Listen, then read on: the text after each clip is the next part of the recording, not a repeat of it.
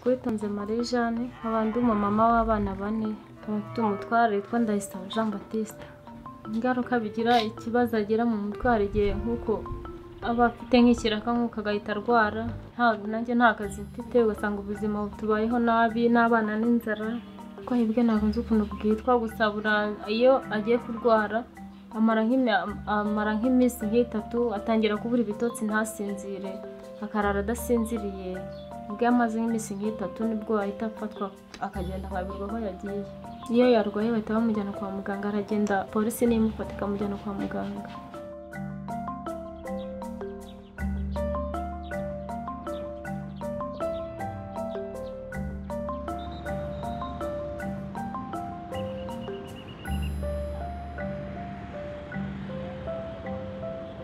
When we try to connect the psychotrauma of genocide of Tutsi in Rwanda with mental disorder manifestation, we found out a kind of pathway that people are developing at the beginning, especially during the period of commemoration of genocide. People was developing a high number of PTSD disorder and also generalized anxiety disorder like panic attacks and sleep disorders.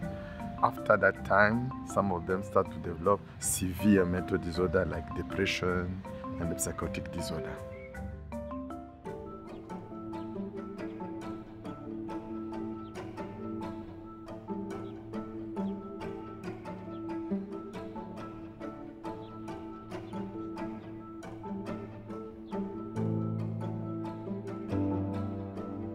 Our collaboration with Rwanda, which we have defined for the next 5 years, will focus on 3 core pillars, which go hand in hand in addressing the burden.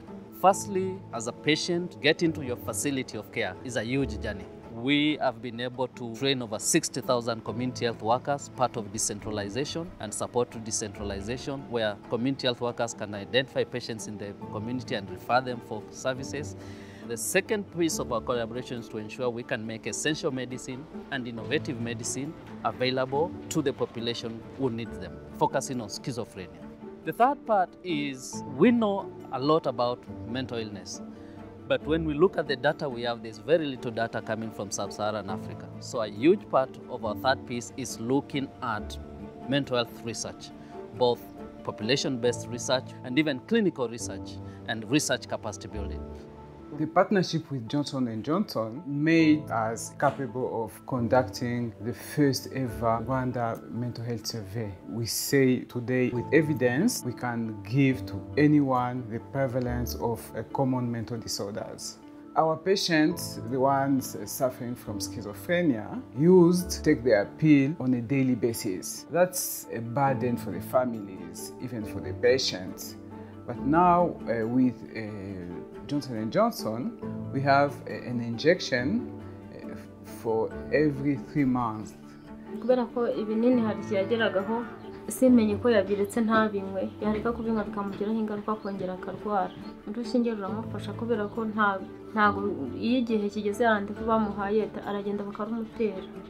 Rwanda does not just talk. When a leadership is committed and they say, we will do this together, they mean it. They have shown that if you are committed, no matter how small a country, how small a budget, you can make true impact. There is no health without mental health. Let's give mental health the same attention as we give to physical health.